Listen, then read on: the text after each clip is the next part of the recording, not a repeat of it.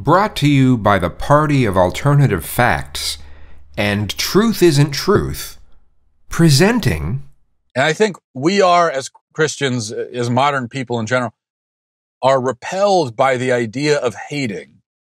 A call to hatred really upsets us, but that's only because we have been indoctrinated into the modern, effeminate version of the faith, the version of Christianity that thinks hatred is an objective evil, and it's the one thing we should always fight against as Christians. The version that says hatred cannot be of God because God is love and hatred is love's opposite. And of course, it is true that God is love, but the rest of that equation is completely wrong. It's untrue. Hatred is not the opposite of love. Hatred is really an element of love. Hatred is a part of love, a sign of love.